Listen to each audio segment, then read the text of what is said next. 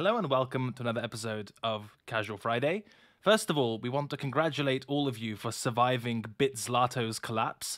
That came to us as massively traumatic and unexpected news. It sent ripples throughout the industry, and although the full effects of the contagion won't be known for months, perhaps years, perhaps ever, we are still here, and we're grateful for those who had any funds left after that. I mean, just groundbreaking collapse. I'm still in shock, Don. I don't know what to say. Oh yeah, I mean it always hits the people, right? The people that don't deserve it. Like this is Yes. just like if you had money there, I mean I get it. It's just a great name. It's a great it seemed like a great exchange. So It's like you can take my Voyager. I'm fine with that. You can take my Celsius, take my FTX, but if you put your hands on my Bitzlato, that's where I draw the line, personally. And it's just, it saddens me to know that nothing is sacred in this industry. You know, everything else I could just about stomach, but Bitzlato, I mean, tough, it's really just tough. sick. It's a sick world. That I might need a break. Oh, I mean, how unreal man. was that? What a clown show, right? There's this Yes. entire Department of Justice, and they have got the Southern District of New York attorney guy, and all the 3, 4, 5-letter agencies in the US. Big public press conference. CZ is tweeting his cryptic #4 anti-FUD thing, and then it's some exchange which has like 11K on it. And yes, they process a lot of illicit transactions, so on and so forth. But like you and I have been schizophrenically obsessed with cryptocurrencies at least full-time since like 2017. I've never heard of it. And people were expecting like, oh, it's Tether, it's Binance, it's USDC, it's this, that. It's like, nah, mate, it's Bitzlato. They've got 11K on there. Like, see you later. And the funny thing is there's so much that they could go after. Well, I'd be like, oh yeah, I mean that makes sense, you know? There's so much. And even on the like legit side of things, right? If they went after Binance and be like, what is actually going on at Binance, right? Because I mean, there's closed doors there. Like, I would get that, but this, I know all that posturing for something like this. I loved all the memes that came from it though, like all those drug cops with like one bong on the table. Yes. It's like we had a big bust today, boys. You know, that stuff was really funny. But the funniest thing was I made like 3 memes about it, like, and I got like at least 20 comments being like, I mean, I don't think Bitzlato was this big of a deal. And I'm like, dude, what the fuck?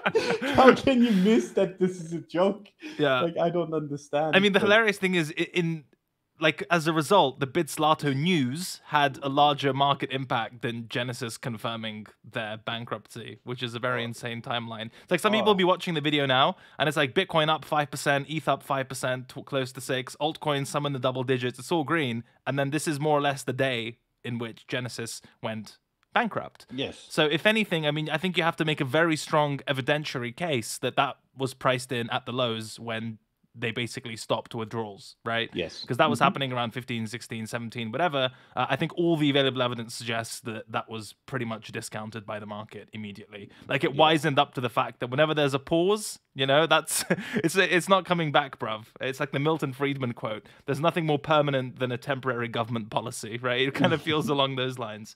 I mean, obviously down the line, whatever stuff might happen, but also we're still waiting for GOX people to be paid out. So I'm not expecting any type of accelerated timeline there. No. Before we jump into more news stuff, we should talk about price, because it's one of those episodes where price is kind of the news.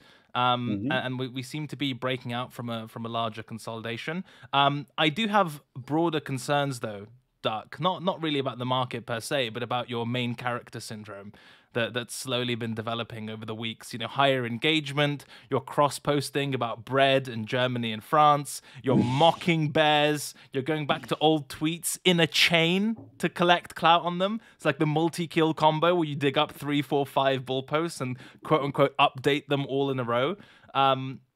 I'm worried because we know that this doesn't end well for main characters, and I'm desperately, as your interviewer / part-time co-host, trying to drag you back from this fateful limelight, which has taken so many of our brightest stars. No. I mean, this has to be ridden all the way, my friend. Icarus, no. No, I honestly, I'm just enjoying it. It's been. And a lot of people are upset at me. I mean, I get it. It's kind of like a shitty situation if you're not in a position, right? but it's been such a long and honestly brutal bear market that I just think we've been missing that kind of very upbeat, very like bear mocking kind of commentary. Like I don't really see it anywhere anymore. I saw it a lot when we were trading at 60K, when we were trading at 50K. I don't really see it anymore. And I think, I don't know, I just felt like it's a good time to kind of like do it because I have high conviction. I've been having high conviction since the low. And then I just want to do that once. And I don't want to do it at 60K or like at whatever the top is going to be, because fuck that. I'm not really into that lifestyle where just like farm engagement by saying bears are dead at 60K and then we go to 10. Not really a fan. So the only times that I can really do it is before we've actually moved. That's why I've been doing it at like 16, 15Ks. I mean, I still remember like making the tweet of like, people are selling at 16K, a bunch of fair weather bitches, right? I mean, I was the same. Like I was tweeting the same at 16K, just because I think it's right? I'd much rather do this at the lows than I do it at the highs. Yes. My main character syndrome, like if we go to 30K, like if you have just one more push, and I think it's kind of funny, right? Like 30K seemed so far away for so long. Where we're trading at 16K, and now it's just a tiny bit away. We just need one big chat candle and we're trading at 30K again. Like that's just like a 20-30% move, which isn't really that much for crypto, right? And we've seen that a million times before.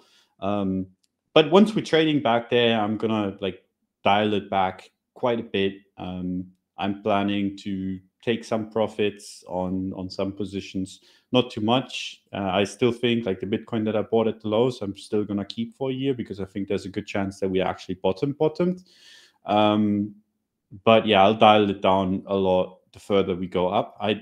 You'll see the opposite everywhere else, right? The higher we go, the louder it's gonna be. I don't want to be that guy. I like to be loud when I think it's gonna go up and not when we're just kind of like topping. But yeah. How kind of you. Yeah. And maybe we can resurrect your 3AC gap meme, which yes. I'm sure in your mind is very overdue at this point. And it came close on that awful grind into like 24, 25.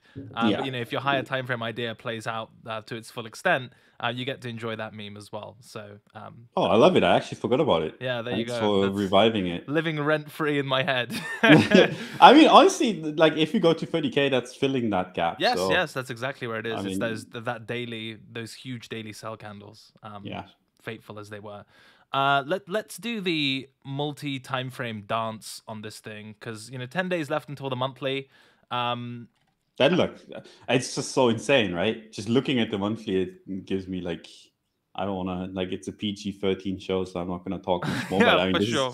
Is it PG-13? I think we've done far worse than that. Also, I just think, like, as you were speaking there, the sense of perspective is insane, because the market basically went down only for like over a year. And now it's been less than 2 weeks of green candles on the weekly, or just like. And people are like, this is already too much, right? Yeah, that's insane, isn't it? Like weighing the sense of perspective. Now, yes, of course, you have to adjust it for volatility, etc., that type of stuff. But purely as like, with circadian rhythms in mind, as humans, this is just like on the grand scheme of things. Yeah, people feeling the bull fatigue already from your tweets, like as a matter of perspective, that's quite tricky to reconcile with over a year of zero counter trend bounce, bear market, down only, everyone blowing up, everyone dying. If anything, this is somewhat of a restorative move as far as the balance goes, and I think a welcome one at that. So on the monthly, obviously 11 days to go. I remember you speaking about two levels. One is the kind of basically the range low at 19, 20K. Yeah. And then at one point you also said that a momentum trade that would be clear to you would be a monthly close above 23.5 or thereabouts, 23.3, whatever, basically that range high. Do you still think that's a valid idea? And I guess the secondary question is, do you think that's a useful resistance level at 23.3 as the kind of last barrier before 30K? No, I think, like I said that when we're trading at 20K. Yeah. And I think that's changed because the resistance, like basically that green candle before we had the 2 down months. Yeah. that's the resistance, and I think that's the momentum trade right now. So basically, if you close above that, I think you have a momentum trade. And it's quite funny because this is the first time that you actually get a bullish trigger, right? So I've been bull posting for 2 weeks. People are actually already just fed up with it and like, shut the fuck up, Doug. But the funny thing is, the bull trigger is actually just going to come in 10 days if you close like this. So basically, the bullish trade just starts in 11 days, the high time frame bullish trade, which is quite exciting, right? Because I mean, like you said, we haven't had any green candles. Now we finally are reclaiming a resistance, and I think 19 point, like the candles, like what is it, like 19 point something? Yeah, the high is at the open. Yeah, the open 19.4. 19.4. Yeah. Yeah, exactly. And the high is at like 20.5 ish. And that's a massive resistance. And on top of that, right, what you have to remember is that we're trading above where FTX went insolvent, and we're trading above where DCG went belly up, which is insane, right? And I mean, you mentioned this in the at the beginning of this episode, but we are up on the day where DCG or I think Genesis did it, right? Yep. Genesis did Genesis chapter 11. Yeah, so it's like that's massive bad news, obviously, and a lot of the people in my comments in the last few weeks have been telling me that the moment that this happens, we're gonna nuke, right? Because everyone could see this coming, right? If they don't let you withdraw your coins, you're probably fucked. Any exchange that does that for longer than just a day, or any service that does it, there's a good chance that you're just not going to see your money again. And now the market's been proving them wrong, right? Because we had a massive green day, the news got shaken off, we're trading above where FTX went insolvent. Like, that's important to me, and that's on top of just basically giving a high time frame signal. If we close this, I mean, I don't want to jinx it because it's still almost 2 weeks to go. But if we close like this, we basically closed a higher monthly. We broke resistance while we've had a flurry of bad news. It just doesn't get much better than that. I love bottoms on bad news because then you know that it's actually genuine strength.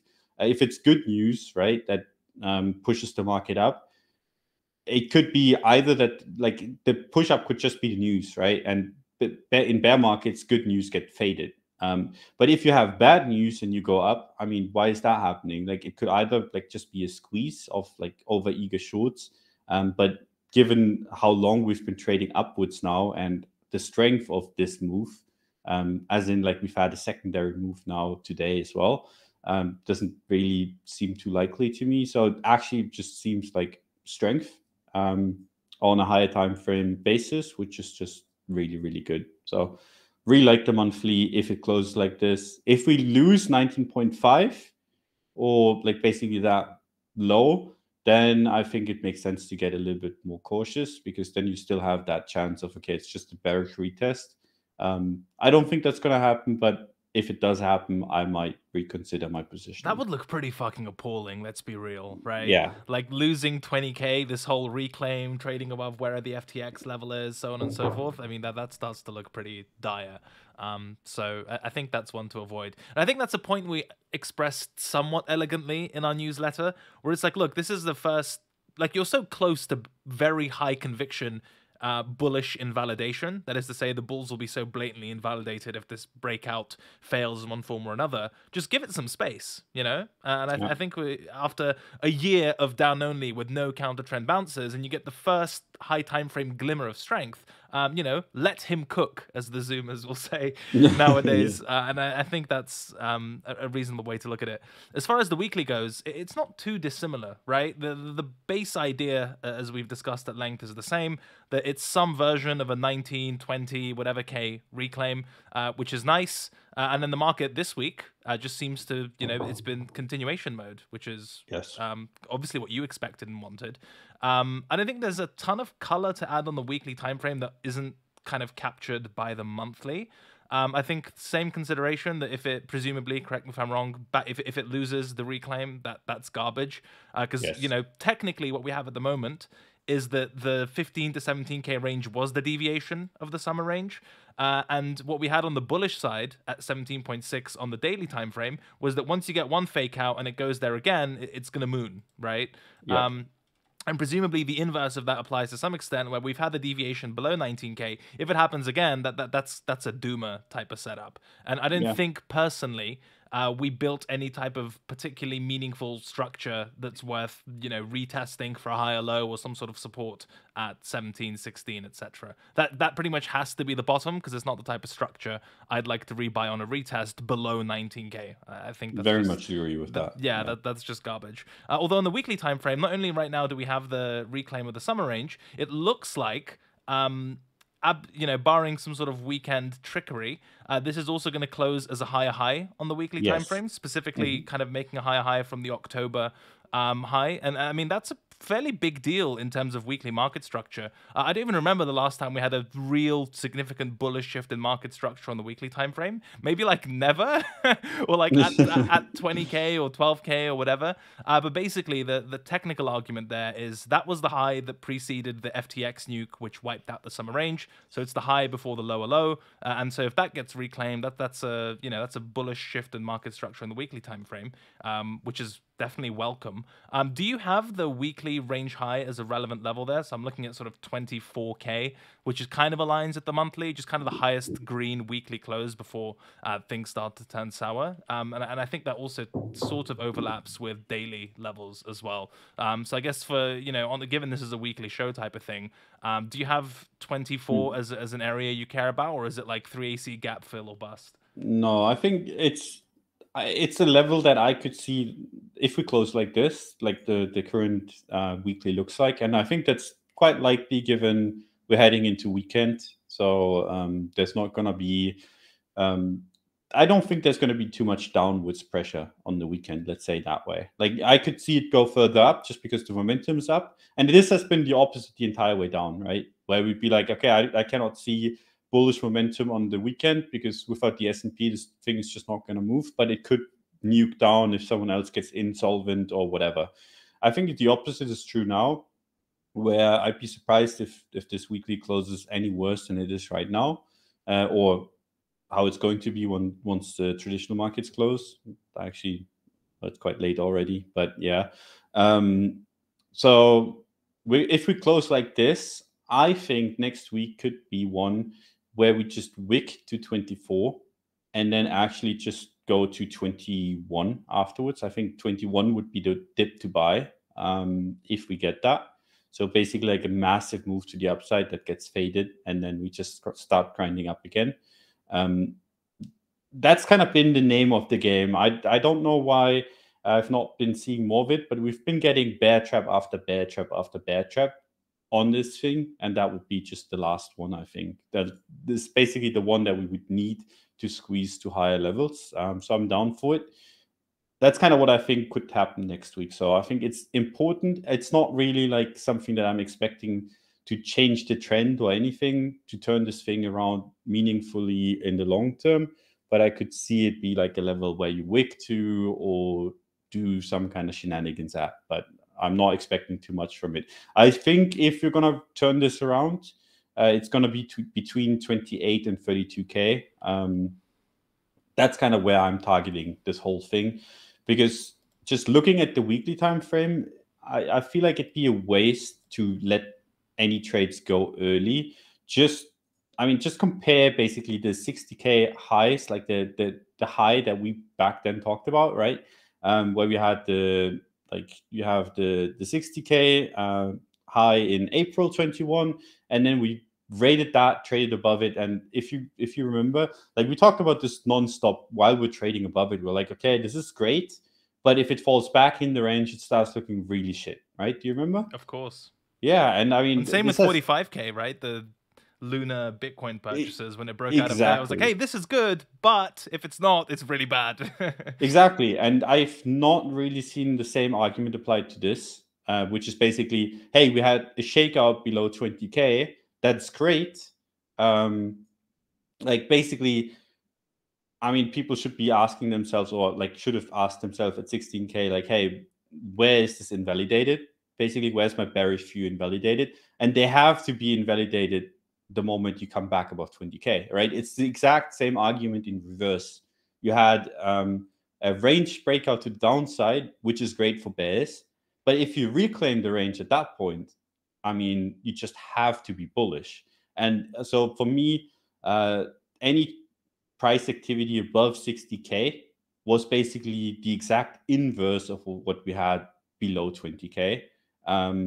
So, I mean, I could see it easily go back to mid-range, which is 30K, right? Like that's the bearish view that I have is like, I mean, it just makes sense to go to the midpoint-ish.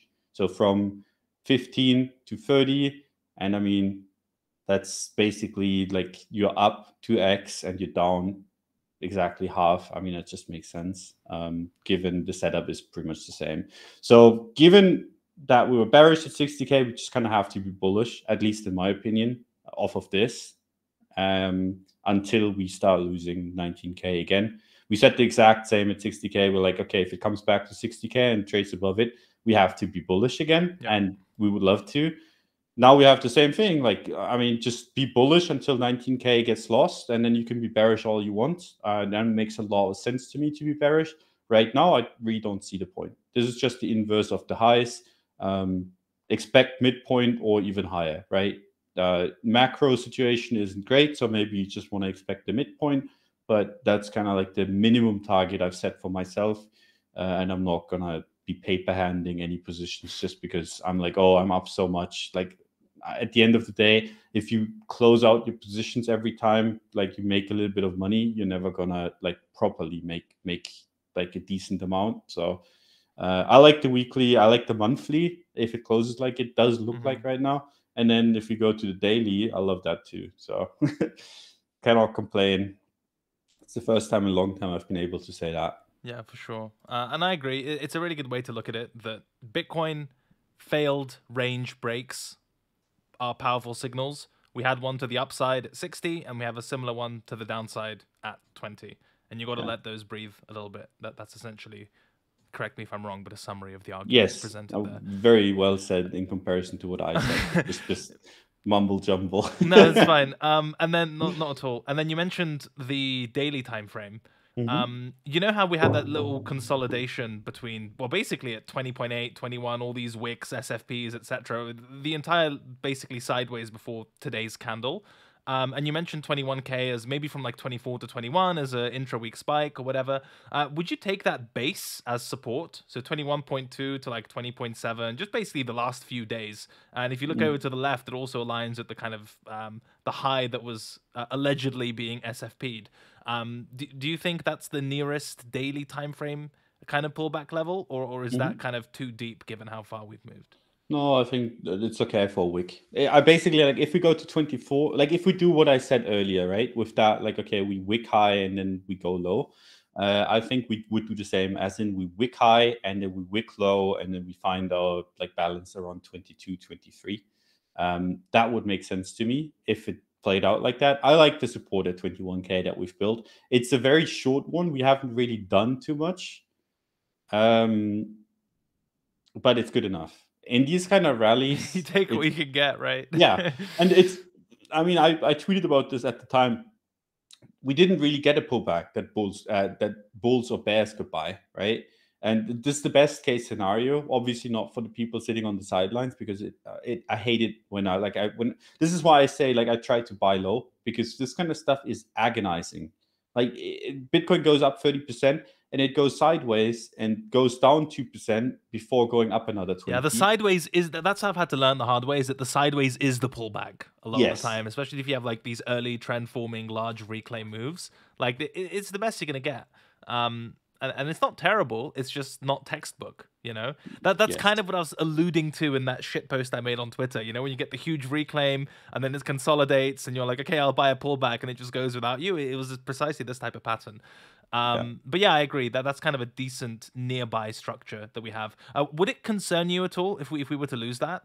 I know the monthly time frame is kind of important given how close we are. But if that little consolidation sandwich that we built at 21K were to be lost on a daily closing basis, would you be like, that's weird? Would it be enough to make you act? It wouldn't be enough to make me act, but it'd be like, okay, maybe I need to reconsider stuff. I need to stop tweeting. Yeah. Yes. But I mean, that'd be a little bit concerning, not necessarily because I'm like, oh, this is the best structure, blah, blah, blah. It's because it's too close to 20K. I don't necessarily even want to go back to 20K. I want to front run these levels. Now, I don't want to be bearish into them because it's the best support and I could see a lot of people pounce if they get it. But basically, if we go to 19, 20K, like anywhere in between there, I think we would bounce back. But I would maybe start thinking about selling into the rally that comes afterwards. As in, like, if we go to 19K, which a lot of people are waiting for, right? They're like, oh, this is the range low. We reclaimed that range. I want to go to 19K. If it goes to 19K, I think we would bounce. I would sell into 21 if I get to.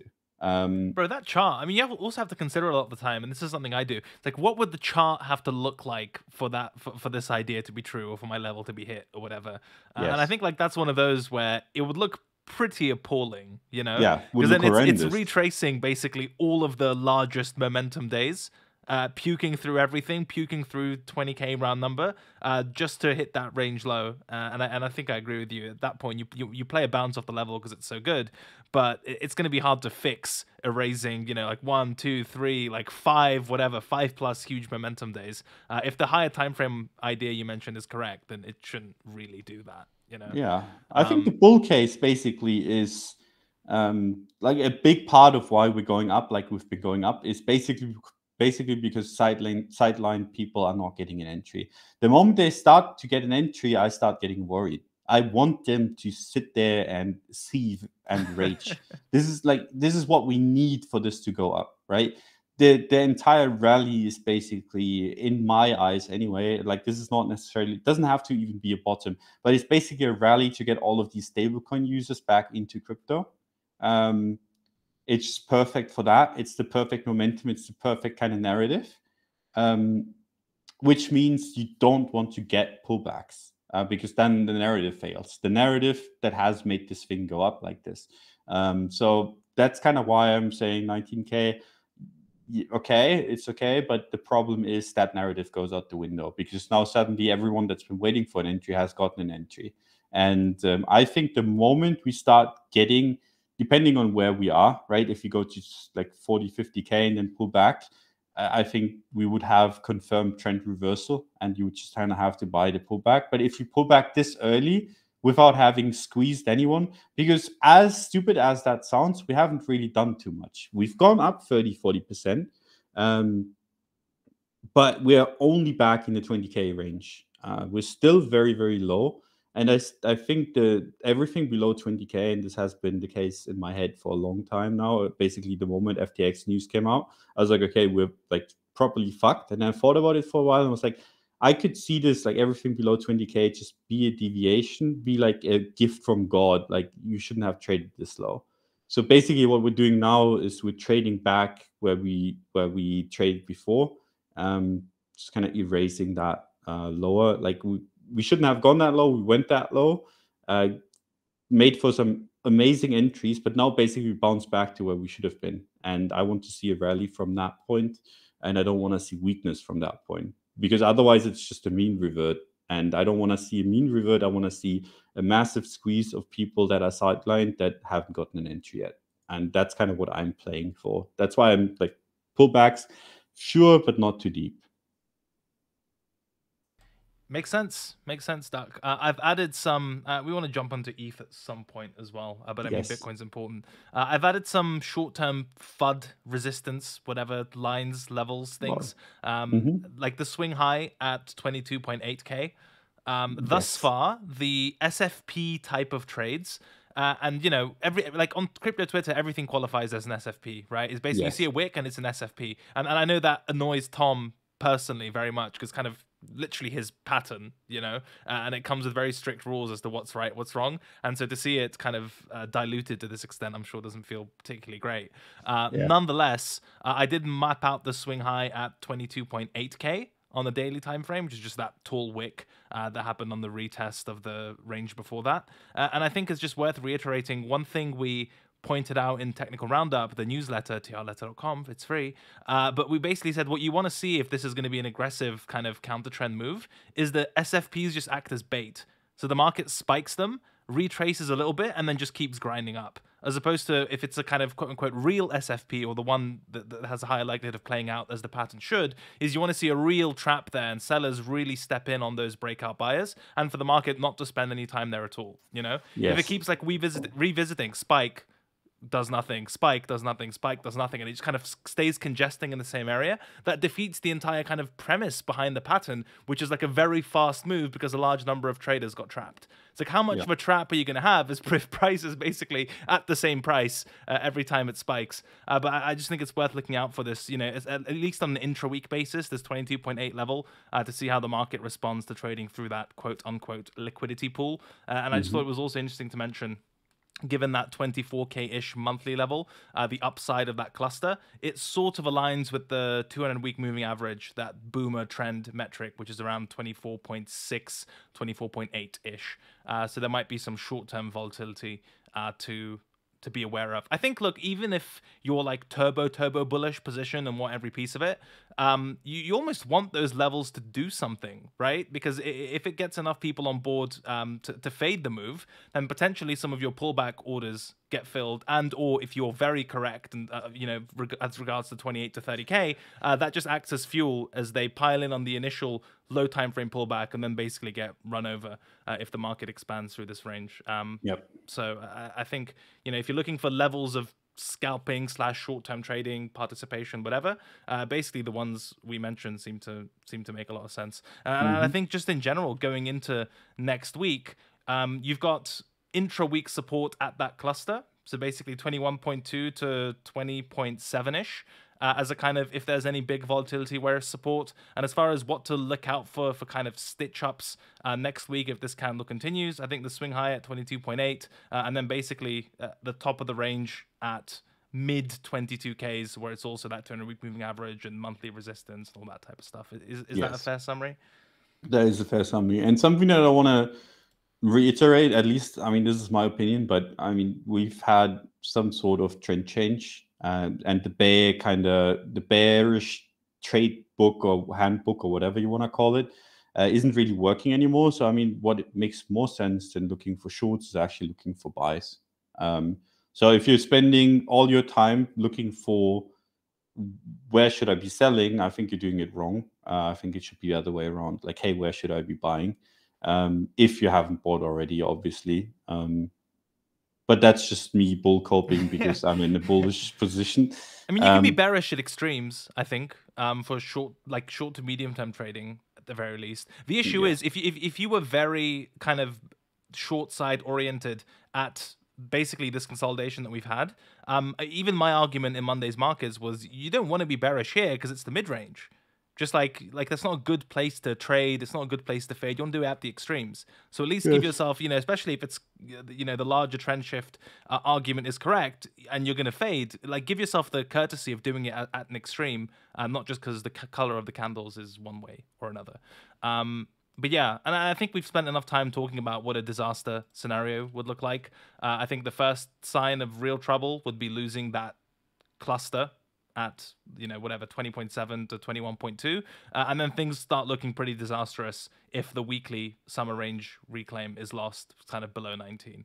All of that starts to look pretty garbage. But in the absence of that, just let it breathe, I think makes sense. One final note I'll make about BTC USD before I shut up is the last few weeks and newsletters of Technical Roundup have been particularly helpful, and I don't feel any shame saying that because it's a free thing or whatever. But basically, two patterns that you and I love talking about both played out like very well.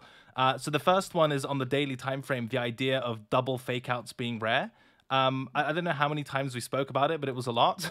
And you know, that was basically whenever you have a range and it fakes out one side and then starts trading back above or back below where the fake out took place, that's very often a continuation signal. And so that manifested, if you will, on the daily time frame for BTC USD. And then another one that we like discussing is basically the impulse consolidate impulse type of pattern, especially when you trade through a key level and you don't get the kind of impulse, full retrace, and then higher high.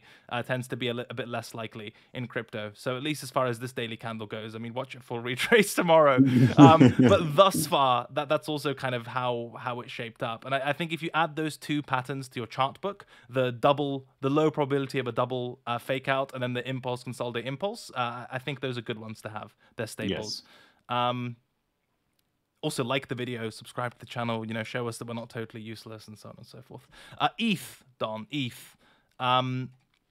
Talk to me about the monthly time frame, because I mean the structures are slightly less clear than BTC USD, at least in the past. I think the 30K level equivalent for you would be what, like 22 to 2400, based on the monthly. That's I mean look, 22. 22, yeah, that's the lowest close there, right? And then on the thing is, in terms of monthly resistance, you know how we talked about the Bitcoin range high at like 24K, basically the high of the range. Do you have something similar for 1700? Because I've just basically drawn a line across from the green candle of July, where we've had a bunch of wicks. I'm wondering if that's relevant to you, either as resistance or even just as a kind of momentum continuation level. I know you and I have discussed privately this entire kind of 1800, at least on the daily time frame area, is like super messy.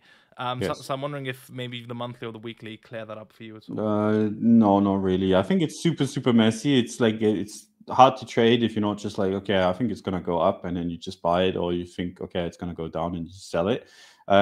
One thing is that I could just, and I mean, this is always like, I always sound like a crazy person when I say this, but you just look at this chart and you're like, okay, there's actually not any resistance that I would want to be selling on this thing. Like I don't like 2.2K for shorting. I don't like 3.3K. I don't like any of it. I could just see this go back to all-time high, which sounds crazy. Here we go. But I mean, I don't know, like if it's a class. I mean, come on, you're not saying anything crazy. A typical bear market rally exceeds the all-time high. That's textbook, right? I mean, I'm not even sure if it's a bear market rally. That's the thing. Like, could just be the bottom. But like, just technical wise, I don't see a level that I would want to short on this thing. The pullback was so tiny in comparison to the rally that we've had. Especially given we had just everything implode, right? The S&P imploded. We had a massive dollar rally, and ETH just was like, fuck it. I'm just going to go down as much as Bitcoin after having gone up like 10 times more than Bitcoin. And it just looks really fucking good. I don't really see a point to be bearish ETH. If anything, like I've been like saying, hey, anything into monthly support, which has been 1.1K, that level is a decent buy, and I don't think that changes. I don't like if it comes back, basically, but other than that, I'm just gonna be like bullish ETH until something majorly shifts. Yeah, I was gonna ask if you don't like resistance, is there a loss of a support that we have at the moment that would be like, for fuck's sake? Yeah. Coming back to 1K. Okay. And I mean, that's a huge move, but that's where that's where I bought it. So 1300, 1400, you don't care. It's like whatever, son. It's either 1.1K or all-time high. That's Don's range. Wait, let me find the mid-range. that's going to be the level. I mean, there's, you know what, I'm doing it right now. Shut up. I'm like, look, the mid-range of the highest all-time close on the monthly and the lowest of the kind of downtrend is 2800. So yeah, I like that. Tell your future, when we get there, and your great-great-grandchildren are trading the echo bubble of 2070, whatever, 2077. You can tell them to take some profit at 2800. There you go. I mean, that's not the worst level. I mean, on the weekly, there's a little bit more. The monthly doesn't really help you too much, I think. I mean, there's nothing on the monthly that would make me think it's bearish unless we go back to 1K, basically. Yeah. Like another close at 1K, and I'd be like, okay, this is too many times. I don't want to hold ETH anymore, which is quite nice because that's my entry, right? So I'm just like, if it goes back to my entry, fuck ETH. Which I love that position so much when you have like an invalidation that's exactly your entry, because that means that I mean, I hate giving back profits as much as the next guy, but even though it's kind of like cope and it's a stupid way to think about it, like just not being able to go into the red is kind of nice. See, this is the issue, because someone's going to take this out of context and be like, oh, Don always puts his stop at break even. It's like, yes, but he also buys the bottom. If you're not, if your entry isn't like structurally important or particularly good, and you arbitrarily put a break even stop on it, you're not going to have a good time. Oh, yes. The few times you can afford to do that quite reasonably is when it happens to align with your overarching idea in the first place, and not like as a convenient coincidence, you know. But I agree with you. So so basically, as long as monthly support is intact, you're gonna let this thing trend, and then wait for more candlesticks. Maybe we form some future support or whatever, and then if that fails, you can adjust accordingly. Okay, that's pretty reasonable. I mean, if this weekly closes, you know, somewhat similar to where it is right now, that would also be a kind of tentative market structure shift on the weekly, similar to BTC. I know some people are going to nitpick and say, oh, well, that's to close above the high or do whatever else. But I mean, for me, it's on a line chart type of basis if you want to really get a simple view of market structure. And that would be a higher high close through the 1600 level. So that would also be welcome. Obviously, Don, the brutal thing that's going to happen is it's going to close as a higher high on BTC and ETH, and then dip and look ridiculous, but then that's going to be the higher low, and then it goes to infinity. That's not happening, but, you know, if it does, I called it on minute whatever. Yeah, completely irrelevant. So that makes sense for ETH. You're just willing to, you know, the relative strength basically means you're willing to give it more space, and the levels aren't as good, so fuck it. As long as the monthly level's intact, that's all that matters, and I'm sure you'll use BTC strength weakness to cajole this one around if you need to. Is that fair? Yes. Yeah, that is fair. Okay. But in general, like, I'm in this mood where I think I just don't want to close my shit. Sure. I've done it too many times. I mean, this is something that I used to be famous for. I would always buy the bottom and then sell like 50% higher or like 2x higher, and it would go up 10x. And I'd be like, well, this just sucks. That's what I tend to do. I'm generally inherently, I want to sell stuff in crypto. Like, I buy it and I'm like, oh, I don't like this. Let like, me out. like, like, who the fuck made me buy this Ponzi, you know? That's how I feel almost every time I buy. So I want to get, like, it's helped me take profits. This is why, like, I'm a decent bear market trader, because I just want to get the fuck out. But that's why I'm worse in bull markets. But imagine if this is the time you get punished for it. Oh my God, I would cry, you know? Yeah, it's like, I mean, Don is on a vengeance arc against his former self, being like, no, not this time. And actually, if you'd followed your old system, you're like, and you end up round tripping the whole thing. That would be I mean, that'd be quite funny, but it'd be okay. I can live with it. I like, in general, it's not like I got completely like wrecked in comparison to everyone else, but I just didn't, like, during the bull markets, I just tended to underperform people, and then I would tend to make money during the bear market, which is not necessarily usual. And what I've been trying to do, because I mean, at some point you kind of have to improve at what you do. Like, my system's been working for me wonderfully, but I just kind of wanted to get like a bull market kind of bull market system on top of it. Basically, like, when I think, and I'm usually like pretty close to the bottoms, that I can kind of like take advantage of that as well. And it's been working quite well, I think, so far. So I'm not gonna do too much. I'm willing to let it do its thing, but I do have invalidations, and they're at this point quite a bit above my entries. Yeah. On Bitcoin, at least. On, like I said, ETH, not necessarily. I can see, like, I'd round trip ETH, no problem. Try me, bitch. I probably round trip Litecoin as well. Oh, nice, yeah. But I like Bitcoin. Like, there's like a clear invalidation there. It's very easy to see the invalidation. On other stuff, it's not that easy. But if I get invalidated by Bitcoin, I'll probably sell everything. Yeah, that's the point, right? Like, as long as you've got a clear view for one of the majors, even if the others don't have the best charts or whatever, you can kind of use that as a proxy, which really helps. Last question I've got for ETH is, you know how we talked about the recent few days of price action made for a nice little cluster consolidation for maybe intra-week trading? Do you think the same applies to ETH? Basically 1.5K, that little sandwich before today's price action. Do you think that's a relevant day trading-ish type of level, making sure we don't fall out of that range? Or is it just, I just fucking hate the ETH chart. Fair enough, mate. Yeah. like how are you trading the, like, the thing is, like, I was like, this is gonna go up, so I'm gonna buy it. But this is the only thing that I can see, right? Like, this looks like it wants to go up. It held the support, it had relative strength in comparison to Bitcoin.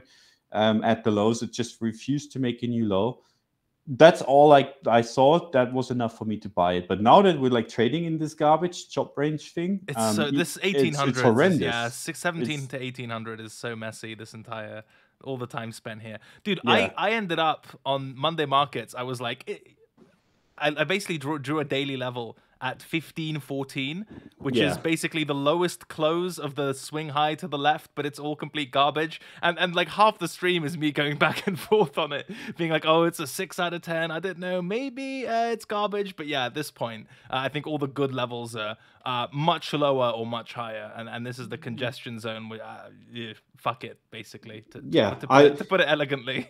But honestly, I think that makes ETH a little bit like that. That makes it attractive in a way, because if you sell your position that you have on ETH, where the fuck do you buy it back? Like, I have no idea. That's why I don't want to take profit. Like, there's no way I'm going to take profit in ETH. Don's just like, the chart is so ugly, you can't buy it now, but you can't sell it either. So therefore, it goes to all-time high. Fucking checkmate. No, I know that if I sell this, I'm never going to get an entry again. Yeah. So I'm just not. You'll be looking at like 800 on the monthly, being like, oh, that's a good untested level. Well, the market would look quite different. What I've argued, that's a mouthful, is that at this point, because the levels are so shit, you kind of have to look at swing highs and swing lows, because that sort of makes sense as future ranges or, you know, potential breakout levels or whatever. But yeah, this isn't going to occupy a lot of my time looking at the mid to high thousands for like very clear support resistance pivots. It's all kind of trash up here. So on the altcoin front, I updated my watch list and just basically shoved CoinGecko on there. But what's got your interest? So I mean, Litecoin's poking at its highs as we're talking about it now. I mean, Solana's going completely crazy. Solana's going nuts. Where do you wanna start this thing? I mean, Sol, this one's been mental, right? Oh yeah. And I'm looking first on the weekly time frame. I think if it closes above the 24.5 level and doesn't end up being some sort of stitch-up trap based on previous week's high, I mean, that's just a fucking mental chart. I mean, I almost think it's amazing like, above 25. Yeah, it ends up being some sort of Bitcoin-esque type of argument where it's like you had a mega range, you broke down from it, you reclaimed it, let it cook, you know? Yeah. So I think that's a weekly close and price action into next week worth looking out for. Sort of 25 plus acceptance for Solana, then yeah, I mean I know it's a huge move relatively speaking. I mean, it went to like $8 or whatever, and it's basically 3x'd from the lows, which is mad. But I mean, purely in terms of technicals, if it wants to reclaim the summer range, I'm not going to step in front of it, you know. Yeah. I mean, I can tell you how to trade this and how I'm not going to trade it. Yes, go on, please. So basically, Solana, right? If we close above 25, it looks exactly. I mean, this looks just fucking great. It's basically the same story that we had during COVID, like Bitcoin during COVID, when it went back like all the way to like 4K, like this massive crash that we had. I would compare the two, and they kind of feel similar if we start reclaiming that old range, which basically just means, I mean, if I traded this, I would have to trade it with kind of like a mindset that it's just gonna go completely crazy. Everyone that's been like bullish Solana got washed out during basically the FTX thing. A lot of the Solana that is still left out there trading is just basically locked up in like bankruptcy proceedings and a bunch of other shit. So locked up is a very suitable term to use in this environment. Yeah, but basically how I would have to trade it if it comes back above 25 is I would have to target 50, and then at 50 I mean, then you can start thinking, okay, where's this actually gonna go? How I'm not gonna trade this is exactly like that, because I mean, this is just something that I cannot do. I cannot trade these when they're already up. This is why I don't want to let go of my positions, because like, how the fuck, like, where do I buy this? I cannot tell you. Like, this is not gonna like make me happy. I'm gonna buy it. It's gonna go down 25%. I know it. Everyone knows it. Like, this is why it's going up so much, because no one's buying it. Basically, like, no one's getting their pullback, their proper pullback anyway. So like, this is one where I have to be bullish if it closes above 25, and I'd have to like giga buy it and target really high. But I'm not going to do that. Like, I'm just not going to touch it. I'm terrible at trading this kind of stuff. it's one of my biggest weaknesses, and I think this is where a lot of like brain dead people outperform me massively, because I mean it's probably just gonna go up, like keep going up. But I know that I cannot do it, so I'm just leaving it. Other people can get their money's worth. Looks great to me. I don't really see why I would want to short this. Like, I keep on seeing people getting liquidated on Solana, where I'm just like, the fuck are you guys doing, right? But yeah, I know that this is not my edge. Like, this is just something that is gonna make me lose my shit. So I'm just not gonna. You've like deleted it off your watch list, muted it on Twitter. Like, I don't want to hear about it. Yes, and this is a pain thing, right? Like, if I don't get the bottom, and this is why I'm like so focused on it. I mean, how the fuck do I trade stuff? I don't know. Like, I'm only good at trading stuff if we get the bottom, which is kind of sad, but it's been working for me somewhat okay. I mean, in technical terms, it actually just ends up trading back to the range we covered for ages, with the 47.50 range high, 24.25 range low, and a $34 midpoint. And if you get a strong weekly close through that, you basically have to I think the best way to go about this is, and I sort of tweeted about a similar type of premise when we had our first impulse, is like you have to almost forget where it came from. And I know that sounds super counterintuitive to traders who are like, oh, what about like supply demand zones, or looking where the move was instigated from a flow perspective, and so on and so forth. But like, you can't be a prisoner to the price action of the past, especially if it, at least in the short to medium term, the momentum sent it 1.5 to 3x from the lows. Like, you can't look back at those levels. You're not going to be trading those levels anytime soon, unless the market like completely reverses. So your focus, and this should always be your focus, is where is the market now? Like, yes, is $25 higher than $8? It is an uncomfortable amount higher than $8. Yes. But that's where it's fucking trading. So the question is, can you come up with good risk-defined ideas at that level, and then what become reasonable targets if you can? And that's kind of what you have to focus on. I think if you just get stuck in the past, like, oh, that was too much too quick, and fuck it, basically, well, then it becomes very hard to trade the market as it is right now. You're not trading the market 3 weeks ago, you're trading the market today, But I agree, that's going to be a fun one to watch on the weekly time frame, and given how you've spoken about it, we're going to top tick this thing on this show. So I mean, it's at resistance right now, yes, but that's the thing, right? Like, whenever you have something that is like has so much momentum and has shaken everyone out, they usually run for more than you'd think. It's already run for more than most people thought, but I would not want to short this thing. I don't really understand why anyone would. It's the one thing with the most momentum, and I mean, Bitcoin's already got a lot of momentum, so why short Solana? Sure. I just don't get it. So we'll keep an eye out for that one. I'm sure we'll talk about it in the newsletter as well. Yes. Other altcoins, Litecoin is trying to make a higher high. Yes. It's been a bit pokey. And I think your 100 target is sort of lines up with a 3AC gap fill equivalent, basically, the puke through the summer range. Has anything changed there? Have you been annoyed at all by outperformance of other stuff? Have you been been tempted to manage this position? What's your thinking about this digital silver? No, it's okay. Like, it's obviously like I kind of went into this knowing that Litecoin would get outperformed. I mean, if my thesis played out, I was like, okay, if Bitcoin goes up, like I think it will, nothing or almost nothing is gonna keep up. So I'm probably gonna lose some sats there. But it's basically the reason why I didn't want to do anything to it is because I really liked the setup, and I really didn't want to, like, this is the same thing. Like, if I sell this, where do I rebuy it? Especially given if Bitcoin keeps going up, like the Litecoin is gonna have keep having green weeklies, right? I mean, it's the 5th one in a row, and if Bitcoin keeps going up, this is gonna continue. So there's not gonna be a good level to buy, even if it gets outperformed, right? And then I don't want to kind of like, if my thesis plays out, which is basically the halving rally for Litecoin, then I'm probably not going to get an entry. So it's kind of played out exactly like I thought it would. I'm still a little bit annoyed. I like when my stuff outperforms Bitcoin, but it's okay because I have Bitcoin. This is one thing that people do wrong all the time.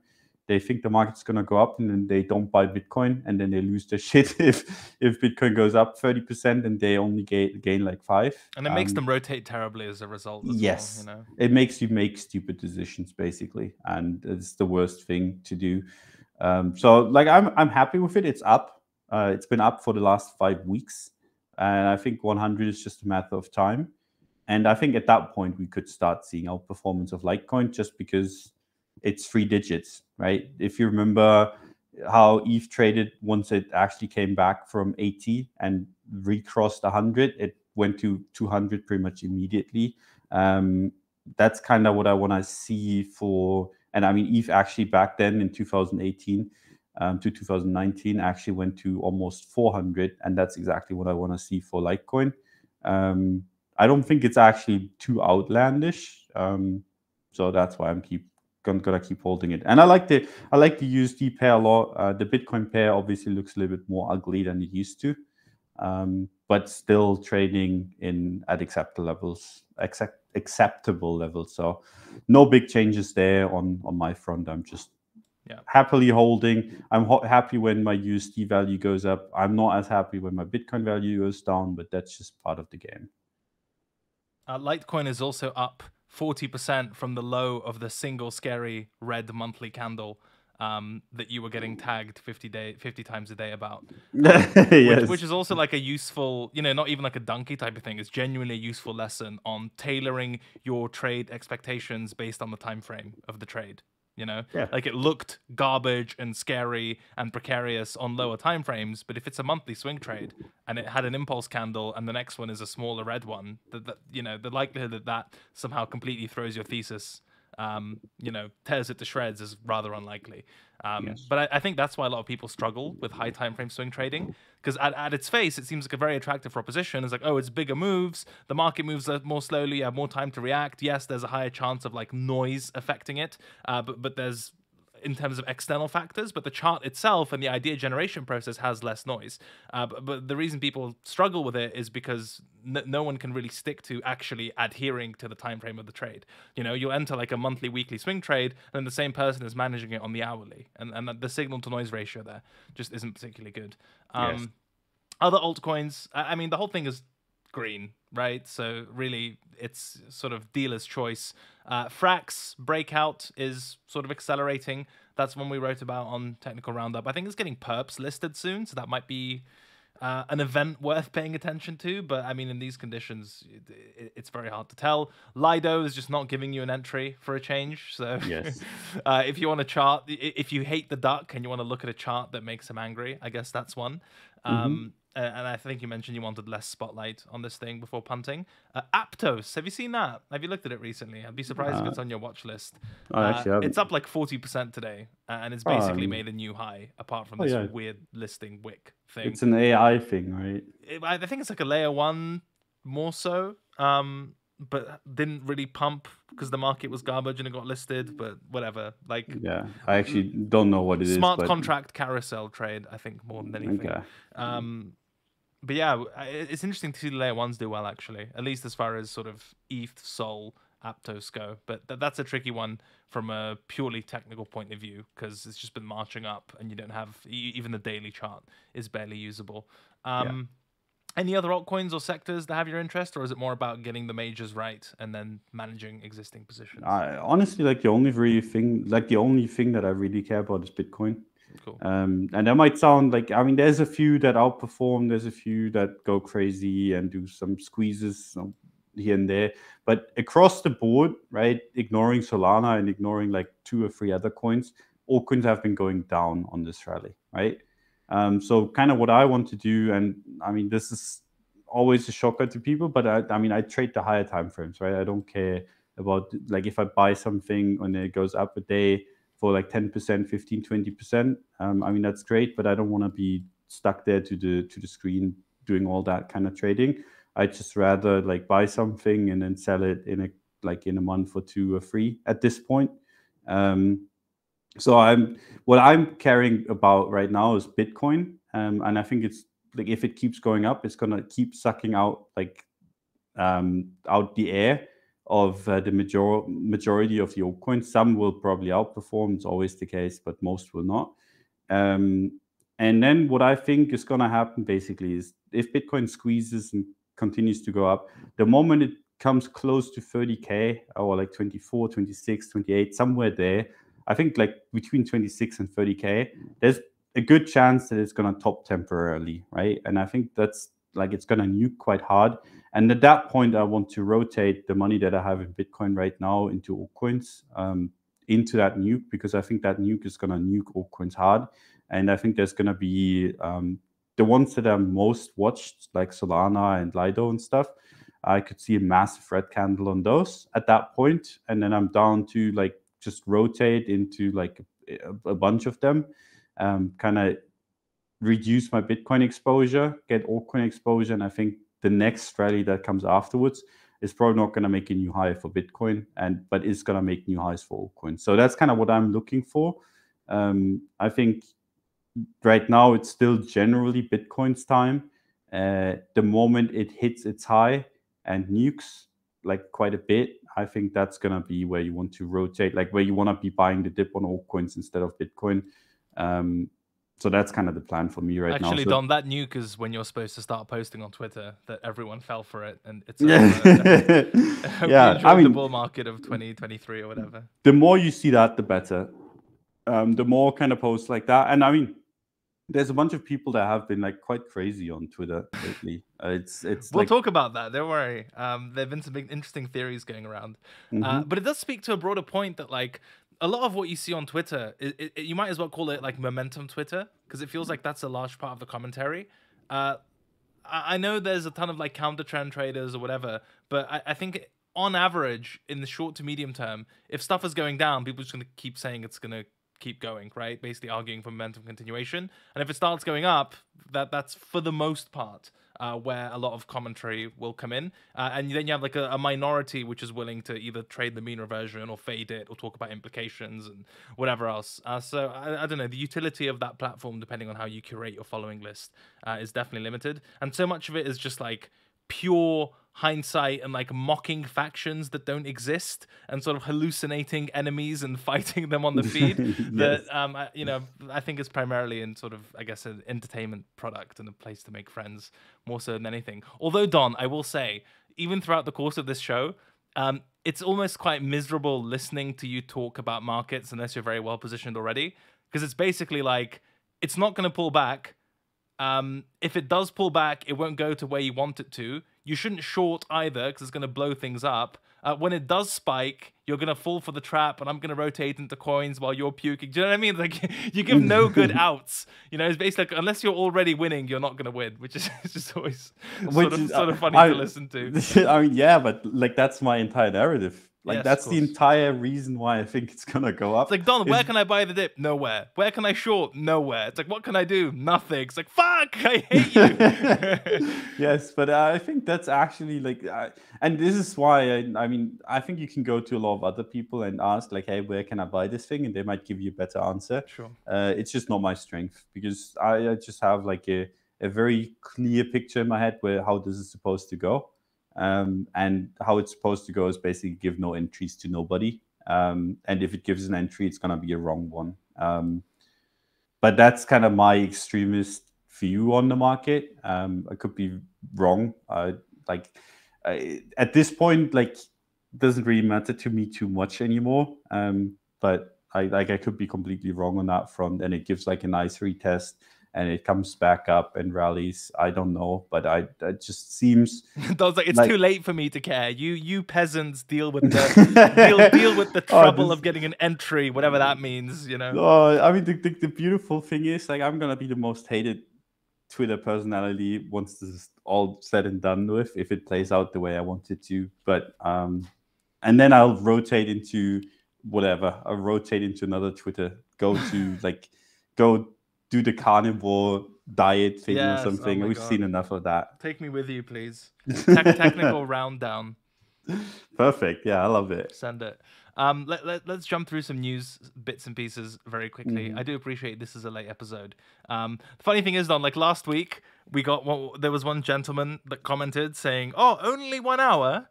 I get that you guys don't have like sponsor money or whatever, so I can understand why you're lazy." And it's like, oh my God, I lost my shit on that day. Oh yeah, I remember. In a pretty hilarious fashion. I mean, I view it kind of jovially now, but just for the audience's benefit, Technical Roundup has been like unpaid for what is it, like 6 months, months or something? Yeah, 6 considering the backlog, among other stuff. It's just been months and months just run the whole thing for free while still paying the costs for all the server stuff and, you know, things we keep to in order for the company to keep functioning. And we've barely missed a beat as far as newsletter, videos, or anything else. If anything, it's been actually a very good run for the past few weeks, especially. And also, just like bigger picture, like if we're being completely frank about it, if the YouTube strategy was just to kind of enrich ourselves as much as possible, kind of cash grab, there are a few very well-established mechanisms for doing that, right? It's like video frequency is one, the type of content is another, YouTube shorts and that type of thing. But for the most part, your main avenues for that type of thing, you would have seen by now, like sponsored altcoin jam stuff, pre-seed investor type of behavior, which we've never done on this channel. It would also be like very aggressive, in your face, I'm taking a live trade right now, reflink marketing, which we haven't done on this channel. It would also be some sort of gated community, paid this, ask us question, Patreon, Discord type of thing, which we haven't done. So I don't know, like if you had to present the case to a judge, being like, I believe Technical Roundup is like a shill, sellout type of money-motivated YouTube channel, I would personally struggle to make that case. We'd be the fucking worst at it. Yeah, it's a tough one. So I mean, I hope that comes across, and if it doesn't, I mean, maybe explaining it makes a difference. But whatever, we just hope you enjoy the videos and like and subscribe to all that shit. Don, news. Let me open up my content tab. The first one is particularly egregious.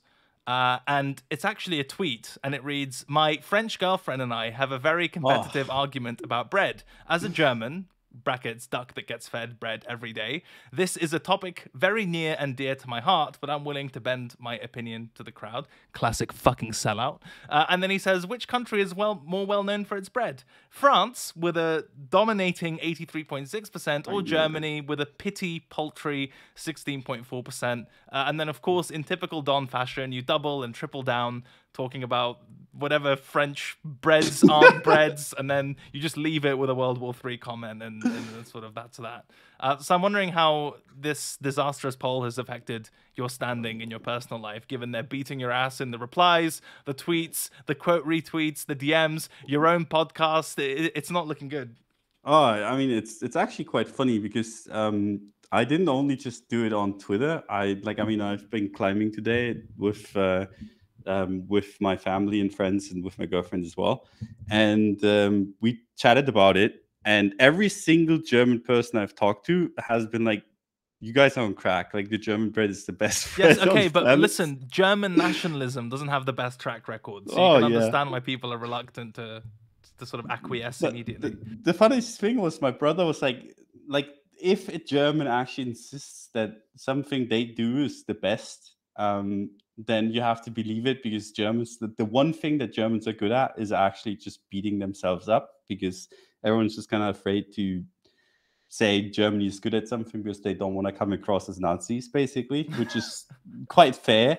But I honestly, I think one thing in that poll, and I mean, it is like apparently like French bread and French, like, I mean, with bread, I meant like the normal bread, not just like random shit baguettes or whatever. I mean, I love baguettes, but it's not bread to me.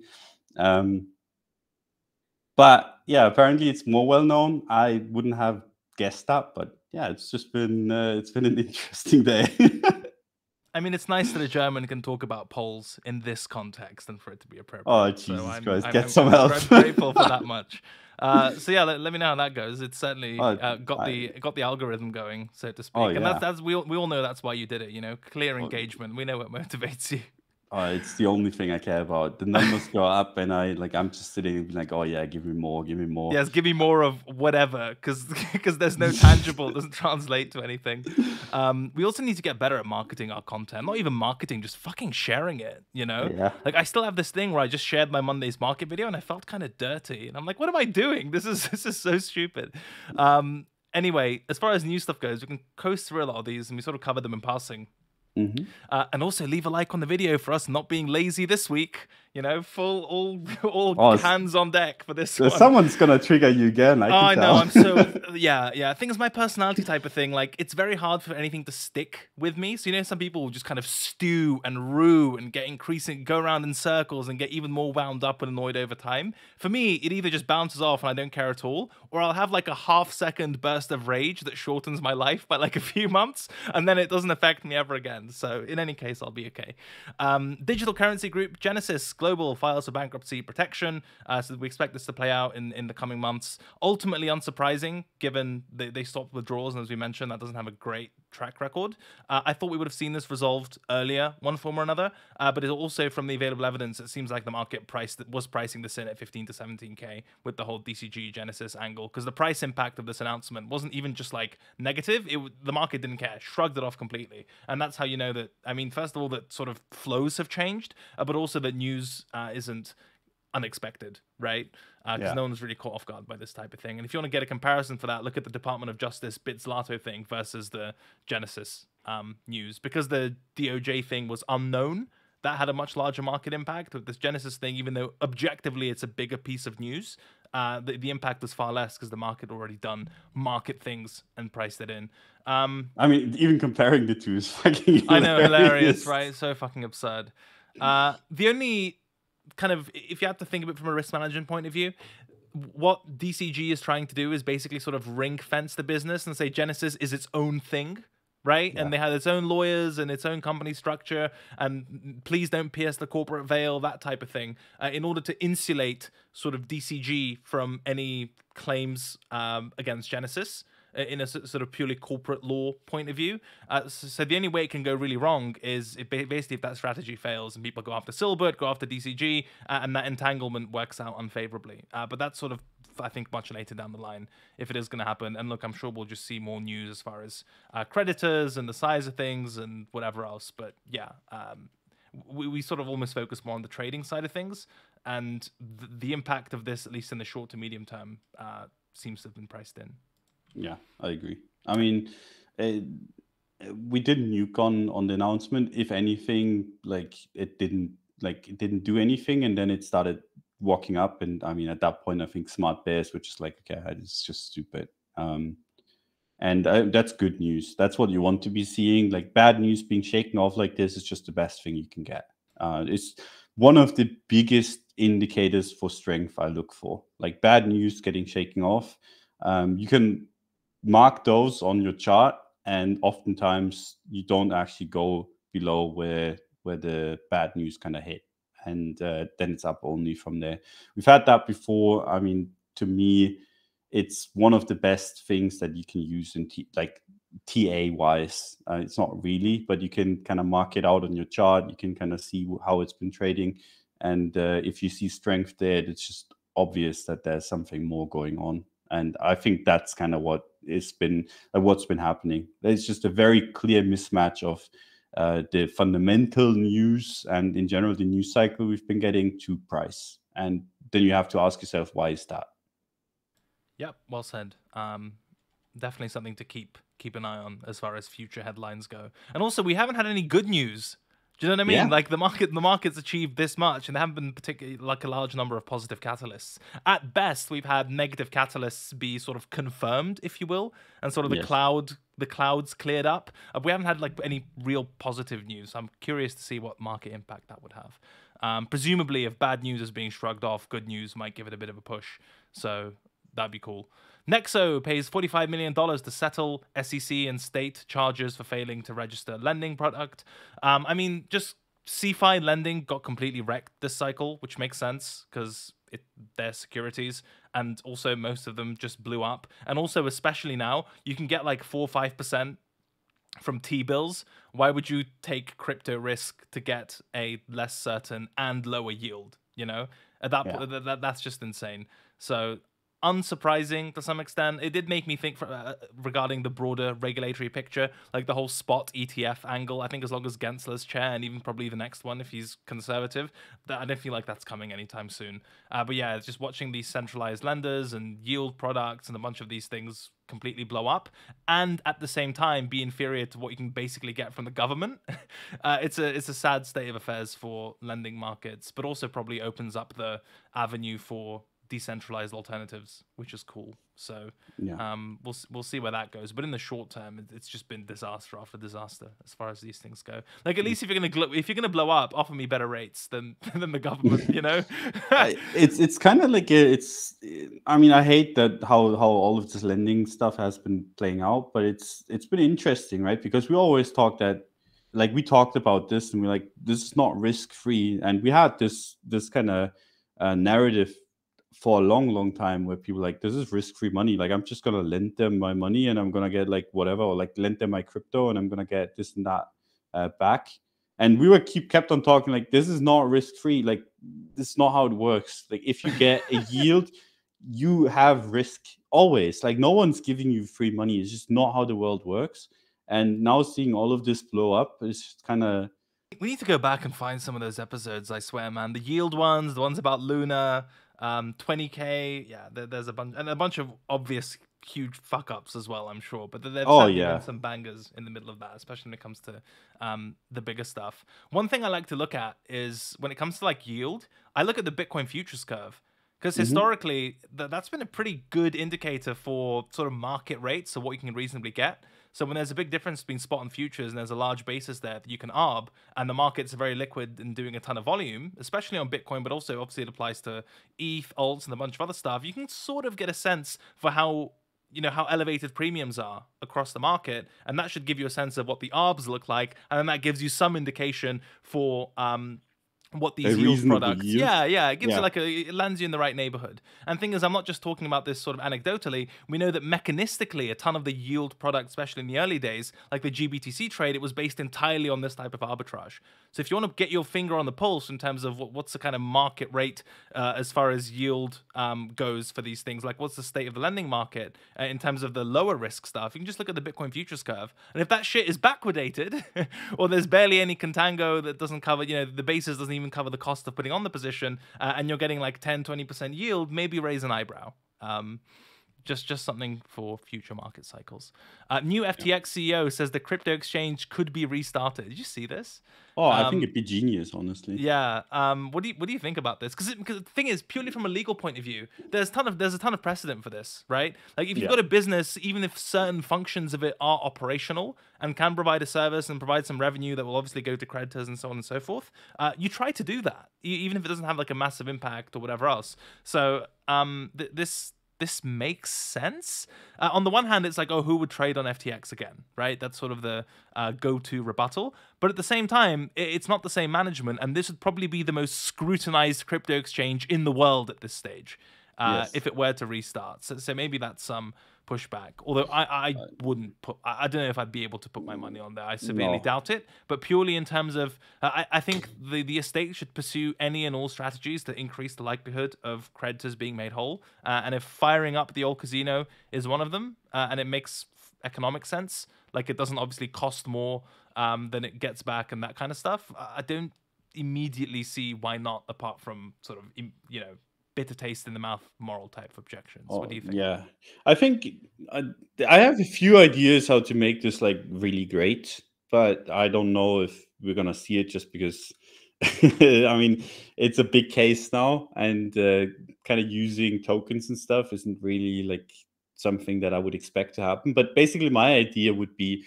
you just tokenize the debt, and everyone can trade that, as in like people that think they're gonna get repaid, like basically you're gonna get 5 cents on the dollar or something back, would come to the exchange. If it's below that, obviously, at some point it just makes sense, right? If it's cheap enough, and would buy that debt up from people that are just like, I just want out, I just want like a little bit.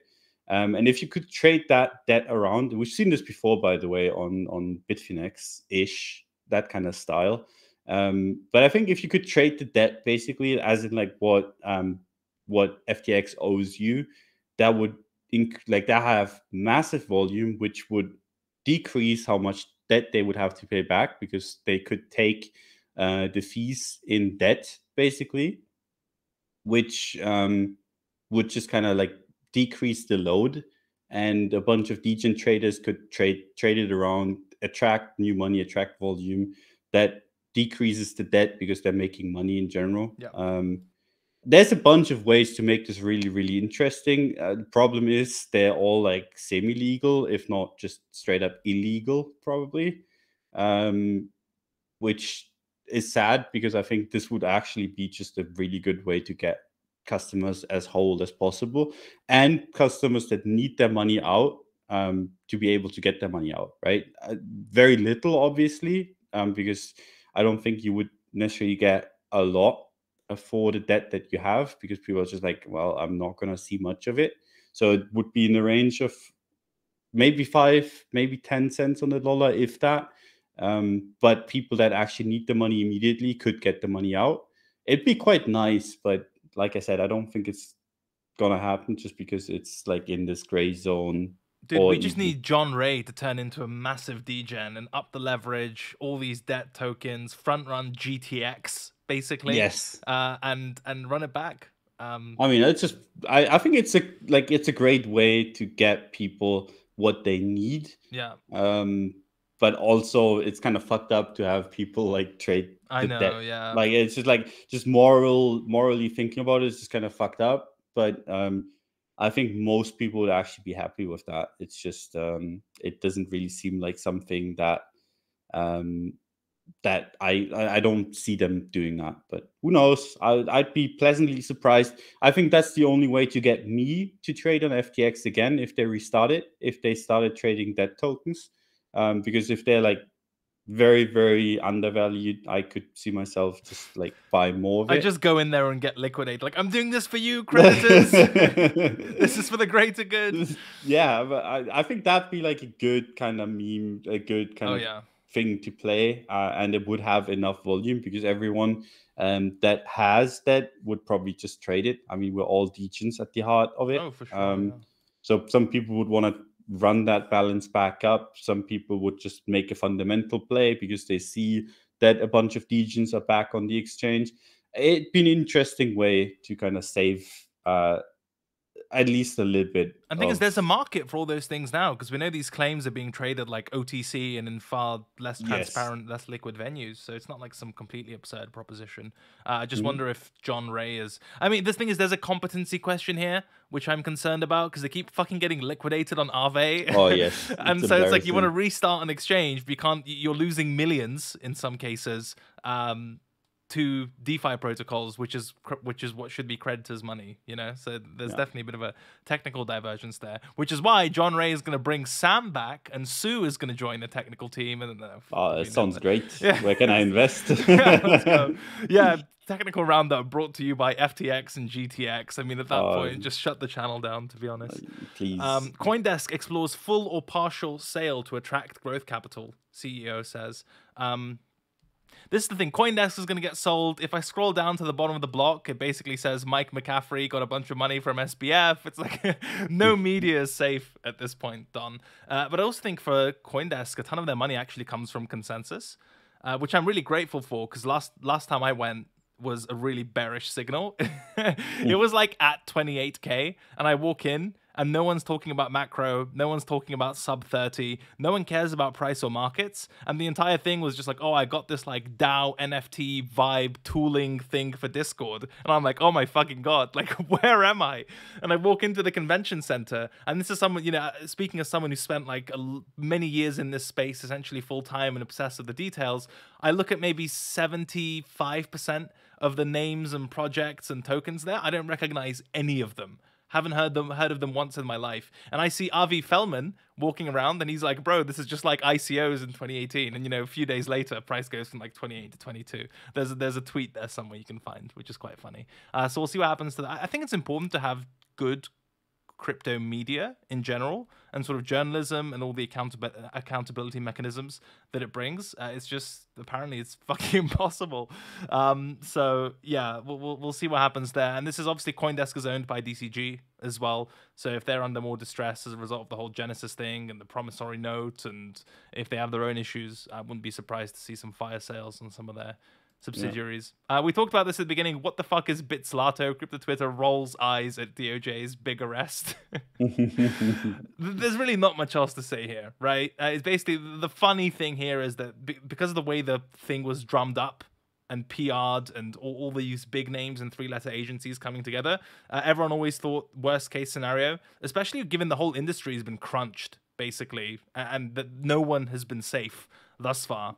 Yes. I mean, even Binance had like a bank run and people were concerned and whatever. The fact that it ended up being the most nothing burger of all nothing burgers at a time where basically everyone is a target was just a bit of absurdity. And the thing is, this thing had market impact, you know? Like, it actually sold off fairly aggressively going into it, and then the market obviously shrugged it off upon realizing that they've never heard of this exchange. So that's funny. Although I do think going forward, given all this insolvency, bankruptcy stuff, and DCG, Genesis, and all these other investigations, I think we'll get a chance to further assess what you spoke about earlier, which is what's going to be the impact of bad news going forward and what's going to be the impact of good news going forward. Yeah. I don't think we're past headline season yet, no, by any means. So we'll get to see whether the behavior is going to be different. My inclination is that it is. The available evidence seems to suggest that bad news is having less impact, and good news, well, we need some in order to make that assessment. But yeah, that definitely is something you want to integrate into your trading system when looking at flows or anything else. The final bit is about GTX, or it was supposed to be called GTX. They walked back on it, and it's 3AC founders, Suzu and Kyle Davies. They pitched 25 million for this new exchange. The funny part is just the group of misfits that are putting this thing together. So you basically have the blown up 3AC, and then on the exchange side, you have the CoinFlex guys who let Roger Ver run up such a huge position that I think they had to like pause withdrawals or basically struggled massively. And I don't know if they're being, in the process of restructuring.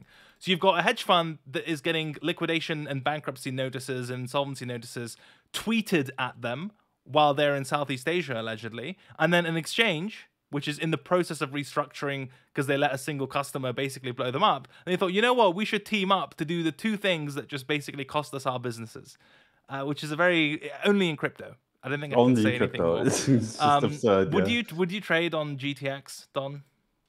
No. Cool. Neither, I think. I mean, just no. Obviously, reserve judgment. Yeah, but fuck. I mean, with so many good alternatives nowadays. No, in general, like even if it was the best thing on the planet, like at some point, like there has to be a limit. Like I'm all for. I just read you the news, Don. There is no limit. There's no line. There's nothing. I mean, for maybe there's no line in crypto, but there's a line for me. Sure. And I mean, I no. At some point, just no. I mean, I could myself into trading on FTX again, just for that stuff, and just because it's basically like at that point you're literally paying trading fees to the people that got rugged. Yes, that is something that I can get, right. I wouldn't feel comfortable putting too much on it, but I could see myself trade on it. On something like this, I just don't see it. Now, like, I don't know, like this could just be me like 100 IQing stuff, but it's the same for me with like coins where I clearly know it's a scam. I will not touch them even if I think they're gonna go up. Like if it doesn't have at least something that makes sense, like no, thank you. It's just not me. I've seen the Doge, like I like Dogecoin as much as the next guy, but then we have like 100 copies of Dogecoin. And I know that there's some money to be made, but at some point I'm just like, what the fuck? Like it's enough. And I'm not willing to trade it. Other people can. I'm not judging anyone for it, but it's just not me. And I think that is the most 100 IQ take I've ever given. But yeah, it's just not me. The mid-wit filter. Fair enough. Yes. I mean, price has been pumping throughout this show, which is helpful. Great. Last thing we should round up on, and this discussion's come to the forefront once again, is decoupling, decorrelation, so on and so forth. The S&P has certainly helped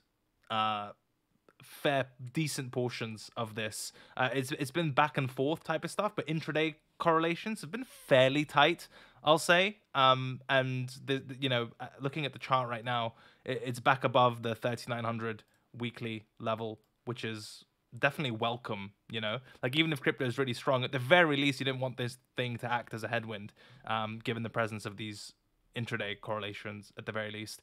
Do you care about legacy, or at this point, my sort of gut feeling is that your view, look, I can do two things. One is assume what your view is, have you correct me, or I could just ask you. But given I'm an asshole, I'm going to do the first one, obviously.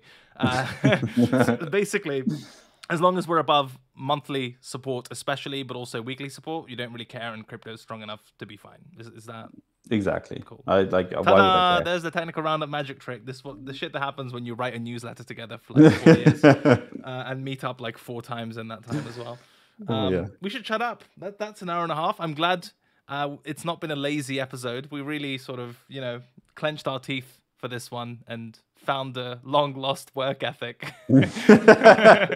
to make this one. And also the best part is it's also my birthday this weekend, and the most upside that I can imagine from there is it spending time with my family? No. Is it spending time with my friends? No. Is it the gifts? No. Is it the reflections and feeling older and reviewing the past year and making goals for the future? No. It's the fact that I know that people will post happy birthday cred in the YouTube comments, and that boosts our algorithm, and that boosts potentially our viewership, which means we have more people to scam down the line. So plenty to celebrate on this fine January weekend. Duck, any final notes, concerns, comments, pleadings before we go enjoy our weekends? I think it's just keep on enjoying, because I mean, I feel like people are not, for some reason.